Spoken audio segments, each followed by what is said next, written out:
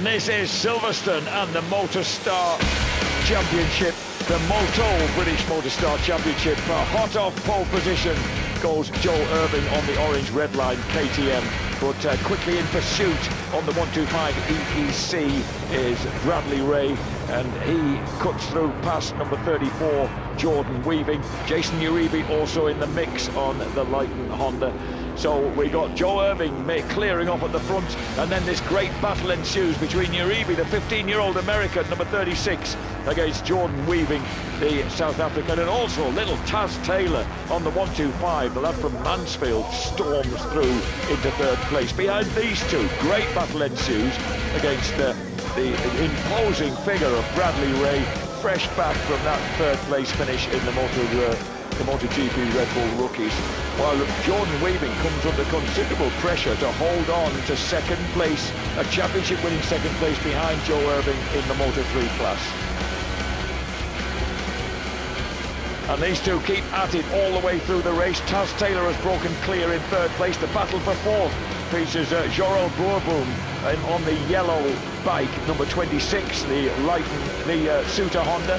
He is involved in this huge battle with Jordan Weaving until he crashes out spectacularly and painfully at the loop, and that brings out the red flags, and it means that Bradley has won, and this man has become champion.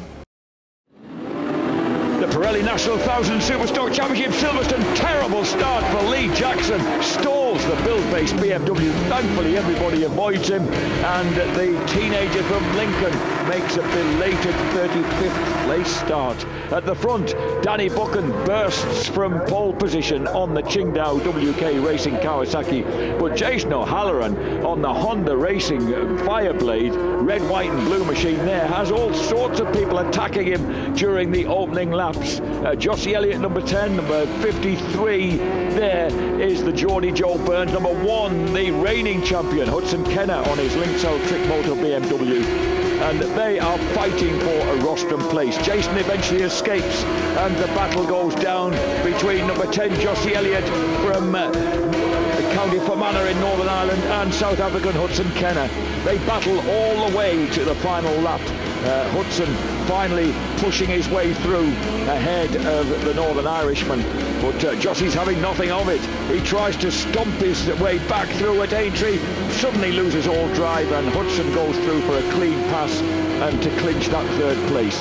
At the front though, it's victory and the National Superstock Championship of 2014 for the Essex boy Danny Buchan. Second place for O'Halloran, third place for the departing champion. We have a new champion. Danny Buchan does it for Qingdao Kawasaki.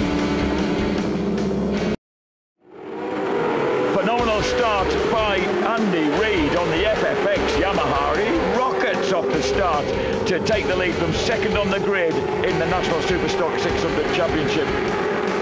But it's not long before he loses that lead, and then a crash for Malachi Mitchell-Thomas fetches down the luckless Ben Godfrey on the beautiful MV Augusta. That means that there's debris to be cleared from the track. The pace car comes out, and by this stage, 5 laps complete after 10. Kyle Wright surges off at the front, and once again he has Andrew Reid for company, as the two who are separated by 3 points in the championship fight for honours in this race. And wheel cut and thrust goes on every lap, the changing position, swapping paint, bumping into one another fairly regularly.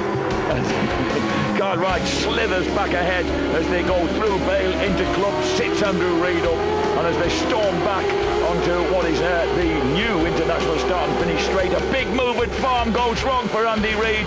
He goes down on the FFX Yamaha. He can't believe what he's done. The Ulsterman has crashed out, possibly handed the championship to his rival, but Joe Collier fighting his way through the pack on the B. Weiser Kawasaki number 11, and suddenly finds that the two yellow bikes ahead of him, Kyle Wright and Ross Twyman, are coming to a halt. They're running out of fuel, and it's the B. Weiser Kawasaki of Joe Collier who wins the race and goes to the top of the championship table.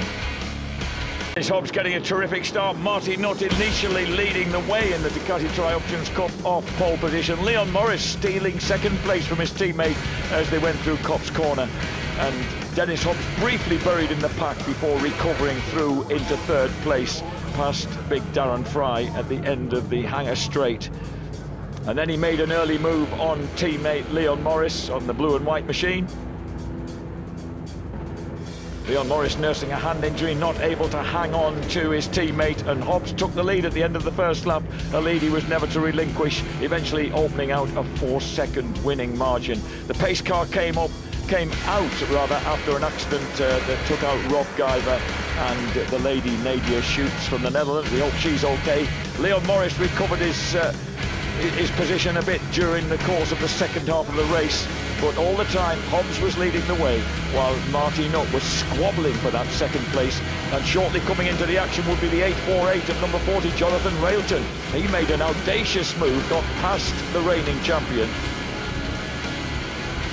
Darren Fry was also right in there for contention for a rostrum finish. But in the end, it was number 1, Marty Nutt, who was determined to go out in style as the reigning champion. He stormed back through to second place. But for Dennis Hobbs, for Carl Cox Racing P&H Motorcycles, it was victory in the Ducati Tri-Options Cup. The second TriStar R&G Triple Challenge race of the weekend at Silverstone, the last race of a dramatic weekend. And Freddie Pett looking to secure the TriStar R&G Triple Challenge Championship of 2014. And a breakaway group of 4 includes number 66 Pett, number 17 Tom Kahn, number 111 Scott Pitchers, and number 3 Phil Atkinson. And these 4 will break well clear of the rest of the field and just go at it hammer and tongs for the full 8 laps. Kahn grabs the lead. Freddie Pett steals back into second place in front of Scott Pitchers, and all the time the South African helmet of Phil Atkinson is right on their back wheels. But Kahn, who's only had 1 victory so far this season, way back in early May in Open Park, leads the way as Atkinson secures 3rd place at Stowe Corner and then makes a move on Freddie Pett at Brooklands and moves through into 2nd place.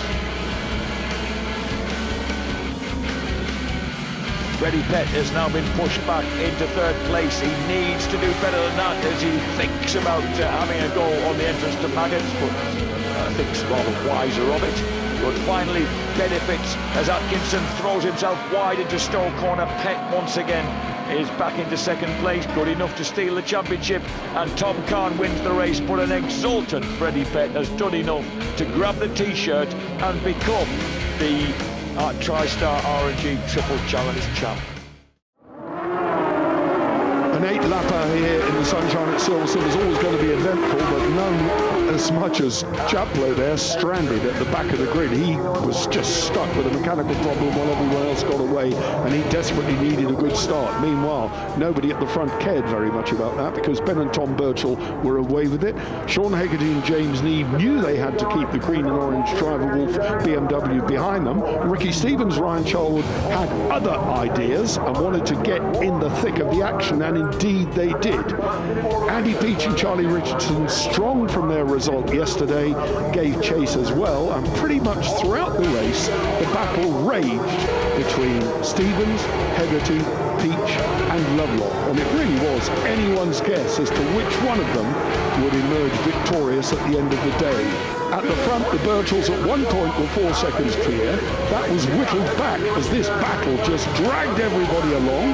Ricky Stevens moving up into 2nd place in the race, showing his class, only to suffer a mechanical problem which ruled him out of the overall standing. Such a shame for them, but talented crew. We'll see a lot more of them.